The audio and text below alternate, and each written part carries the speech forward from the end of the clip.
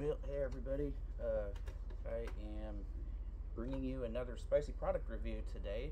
Got two things to try. There may be some pausing during recording because there's a lot of activity going on in my neighborhood right now. You can probably hear some external sounds. But hopefully I can get through this whole thing in one take without too much distraction. So before I get to the sauce, notice these at a Walgreens. Hot mustard Doritos.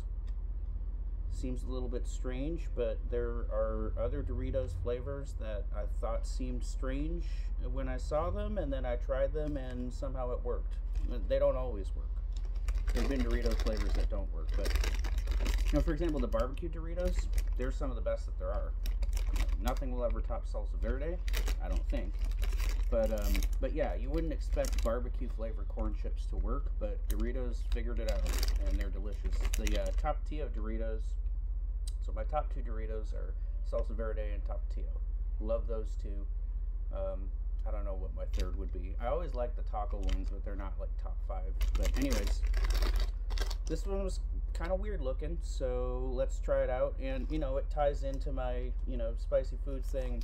I do a little mini series with my son called the Nasal Pain Index, and sometimes, it's a series of 3 videos at this point, and occasionally we'll try like a hot mustard. So we did a ghost pepper mustard, and then we did hot Chinese mustard.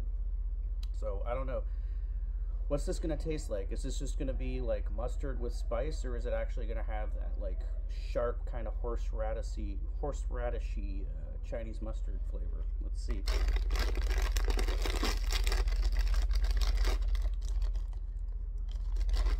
Doesn't smell like much.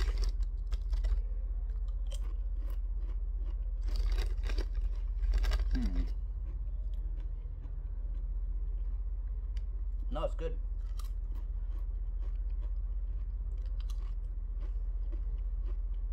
Wow. Wow, that's excellent. Those are addictive. I can just sit here for the next 5 minutes and just down this whole bag. But I can't do that because I'm kind of on a diet. And because it wouldn't make good content. Wow. Those are really good. It's very authentic. It tastes like hot Chinese mustard. It tastes like what you would eat with, the Chinese barbecue pork that you get. It's like red colored slab of like nicely cooked pork, and then you like slice it and you serve it with a hot Chinese mustard.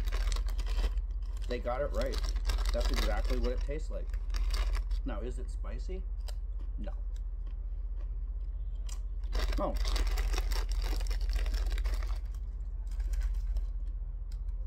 It's really zesty, but I love it. Man, I gotta give that at least an 8. Those are really, really good. Wow. They took a gamble and they won. Those are excellent, excellent chips. Yeah, not a spicy product. Heat level is a 0 on that. There's zero spice. 0. Don't let the flames on the chip on the front of the bag deceive you. It's not hot. It's really, really good though. All right. Now this next one, oh, I think this is going to be hot. Now, I've had my eye on this for a while. This has been on this for some reason. Well, maybe it's because there's Arbol chili in it. This has been in the Latin foods aisle at my local Safeway for a long time, but I haven't purchased it because it was like $13 or $14. But happened upon a sale on this item a couple days ago, and decided to pick it up. Because I'm like, $13. I don't know about that. That's a lot for a hot sauce. I have to really, really, really want to try it. But yeah, it was marked down. It was like 25% off. So I'm like, yeah, let's go for it. It's been there forever. Let's go for it. So this is garlic and arbol Moruga Scorpion hot sauce by Bravado Sauce Company. I have one other sauce by this company. Different label because it's from a couple years ago. This Ancho Masala Reaper Scorpion sauce is absolutely brutal. It is one of the most brutal non-extract sauces I've ever had. All right. So, and it's ultra hot. It's their max heat rating. I don't know if like super hot is like the next to max heat rating. So I'm not going to be trying that in this one because, you know, I don't have any milk with me, but I will be doing a comparison video at some point. All right. Yeah, and I'll tell you, when I say that this is one of the most brutal non-extract sauces, I've had like the Rapture by, I can't remember, Torchbearer. I've had the Rapture by Torchbearer, which is very, very pepper mash heavy, supposedly a brutal sauce. And I've had the Hellboy sauce by Hellfire, which is also claims to be 85% hot pepper mash. Claims to be the most extreme non-extract sauce in existence, but I don't know. If my memory serves me right, this was hotter. But anyways, that's not what we're talking about today. Let's try this one.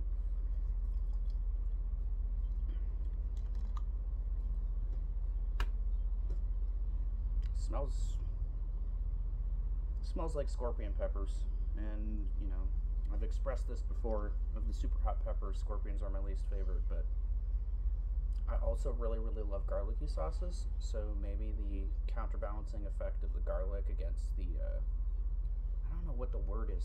I always said, like, the only word that I can use to describe what I don't like about scorpion peppers is there's something plasticky or rubbery about it. So maybe the garlickiness will counterbalance it.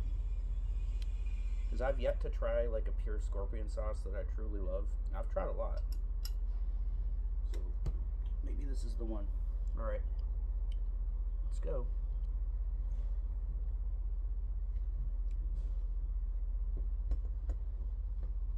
Wow. A fiery, garlicky blend of scorpion peppers, arbol chilies, and a hint of lime. Sorry, just had to briefly pause. I wasn't trying to cheat or anything. An explosive trinity of ultra hot peppers with a blend of delicious Indian spices and Texas flair. Tread lightly, this one's going to burn. It's got Ancho Chile, Garam Masala, Moruga Scorpion. Oh, this is a different bottle. I picked up, God, I'm stupid. I picked up this one and I was supposed to pick up this. I was in the middle of reading the label of this one. Fiery, garlicky blend of scorpion peppers, arbol chilies, and a hint of lime. This is a true ultra hot from deep in the heart of Texas. So it's got garlic, arbol chili, Moruga scorpion, and lime in it. I love it.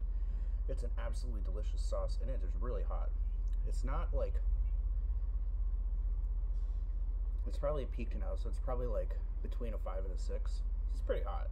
Like, it's not like, you know, panic-inducing hot, but it's got really good heat to it, and it tastes really good. And I'm prepared to say that this is the best scorpion sauce that I've ever had.